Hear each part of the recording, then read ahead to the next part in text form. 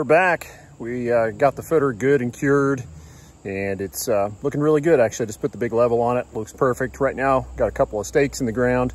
I just leveled those up. I'm gonna use those to run my string line off of to keep my bricks level as we're going up. And then I got out the diamond blade on the 7-inch grinder, and I've been using that to cut some of these bricks in half and making my half bricks to fill in on the ends and in behind where we're running our drainage lines through to make sure there's no water building up behind the wall.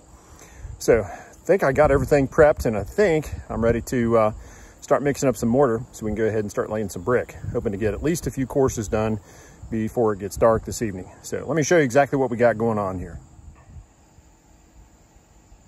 All right, so here's our footer, and you can see I've taken a black magic marker and just kind of sketched around the edge here. What I did was tie a string to it, and then I had Amber hold it on that corner, and then I drew a semicircle, nice arch there on our footer. That way I knew exactly where to put the outside edge of the brick, keep everything lined up with the corner. That's the plan anyways. Then we cut some bricks in half, went and got some more loaded up in the back of the cart, and as I mentioned, used the big grinder with the diamond blade on it. It waded through them pretty easily. This gives you a really cool cross-section of these bricks. I mentioned to you how they were hand formed, and you can see the layers where the clay was packed into the form, and then the dark clay in the center there. Pretty cool.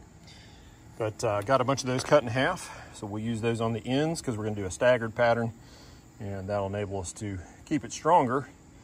And then these little half blocks will fill in the ends, and then also it's a double row block or double row of bricks. And then we'll use some of those halves on the back where I'm going to put a couple pieces of 3/4 inch PEX through to allow the water to drain out. That's the plan anyways. And then I got the rest of the bricks laid out here, and then a few more whole ones in the back of the cart here ready to get stacked on. So I'm going to mix over there next to the scaffold. I got my wheelbarrow over there, my hoe and everything, water source. So I'm going to go ahead and get a bag of mortar mixed up, and then we'll come over, get our mortar bed laid out across our footer, and go ahead and start laying our brick in. So I'm excited to get started. I'll keep you guys posted. All right, first bucket of mortar is gone, and I've got one whole row, and I'm starting with the second row. It's going pretty well so far. There's definitely a learning curve here. Never built a brick wall, so definitely learning exactly how much mortar to put on the brick, where to apply it, how to do the joints. I'm gonna have to go back and dress these joints up a little bit because I got a few of them that are sagging. The way this wall is radiused, you know, if I took the time to like cut the bricks on an angle at the end, we could have done a tighter joint. But you know what? It's a retaining wall. I just want to make sure it's strong. It's gonna get painted white. This first layer is below ground anyways, so hey, it's not that big a deal, right? So again, learning curve. It's going to get prettier as it goes up. The most important thing is that this base is secured very well to the footer, and we're doing a good mortar bed and then setting these brick in nice and level. And then I just laid the big level on here from end to end just to make sure that I wasn't running off, and we are right on bubble one end to the other, so hallelujah. So what I'll do next is go ahead and mix up another mortar, bag of mortar, and then I'm going to get my string run between my stakes, and that way I can go ahead and set a brick on one end and set a brick on the other end, level those up, and then I'll use my string to go across here. Don't necessarily have to do it that way. Could just keep using my level like I've been doing and going from brick to brick, but might as well go ahead and put the string on there. That way it's a little bit easier to keep this nice and level as we're going up. So I'm going to get another bag mixed, and then we'll keep on going up. Well, as you can see, it's very dark. Very dark. So just finished up the second bucket, most of the second bucket. It started getting a little hard on me, so I ended up going ahead and dumping out just a little bit of it. But got the whole first level done, and it's a double row. Got a good level all the way across, and then did my corner. And what I did here was turn a brick sideways to kind of tie the two rows together. and then went with a half brick to start my staggered pattern again, and then started getting the second row in. Went ahead and cleaned up everything off the top of this row. I got my 3/4 inch water line running through there. That way if there's any water sitting behind the wall, that'll give it a good place to weep.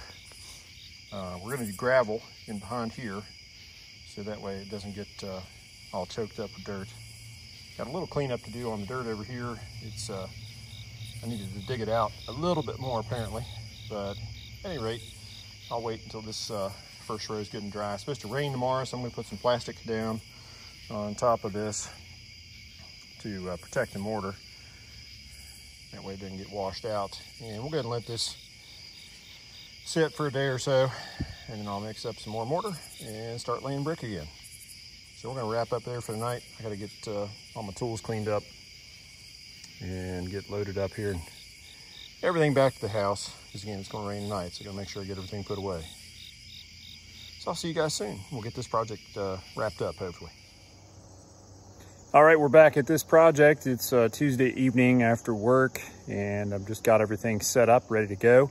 It rained Sunday, so I couldn't get any more work done then. Yesterday, worked too late. Didn't have any energy or daylight to get any work done yesterday, so trying to get some knocked out today. I'm gonna mix up at least a couple bags of mortar and get as many bricks down as I can. Let me show you exactly where we left off, and then we're gonna get started. All right, so here's what things look like after sitting for a few days. You can see the mortar is hardening nicely, curing. This base layer was a lot of fun, trying to get everything organized and level. It was kind of a pain, but good news is we got it down, got it good and level, and now the second layer is going down a lot easier. These bricks are irregular. They're not all uniform. They appear to be hand formed, and so they're not square. They're not all the same size, not all the same thickness. So it makes it a little challenging. You know, when you're working with brick off the shelf and they're all exactly the same, you can get into a rhythm and everything goes together nicely. But here the gaps are bigger on one side and not the other. You need more mortar for one, less for the other. So you just gotta kind of play around with it.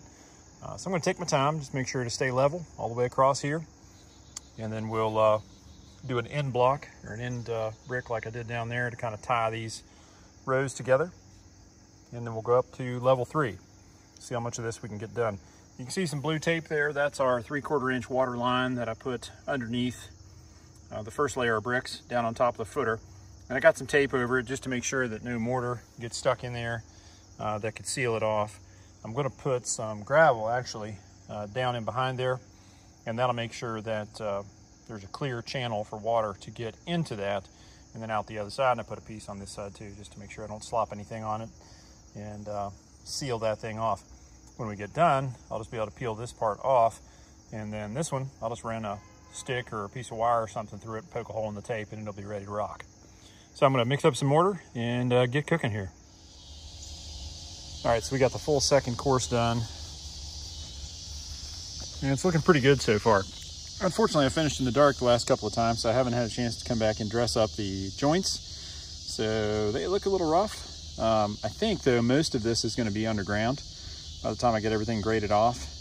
If not, I can go ahead and hit it with the grinder with our diamond cup wheel or a sanding disc or both, and get that cleaned up before we put any paint on it. So looking a little rough there, but that's okay. Again, I think most of it's going to be underground. Most important thing is it is strong. These bricks weigh in at about 10 pounds a piece, and by the time you get them all mortared together, double row like that, it is substantial. So I'm thinking we'll go up probably 5, maybe 6 more courses. I don't know. I'll see what it looks like after we get a few more on here, see how tall it is, and kind of get a sense of how much dirt we're going to be able to hold back with it. Again, it doesn't have to be super tall. We're just trying to retain this corner, keep it from sliding over the hill. And then the corner of our fence is going to be right here too for the pool. So we also want to make sure that that is secure so we don't lose the post.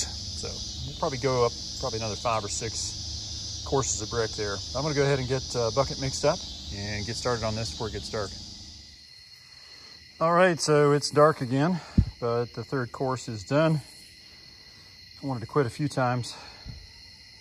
Absolutely exhausted and did not feel like working on this all night, but got the third course done.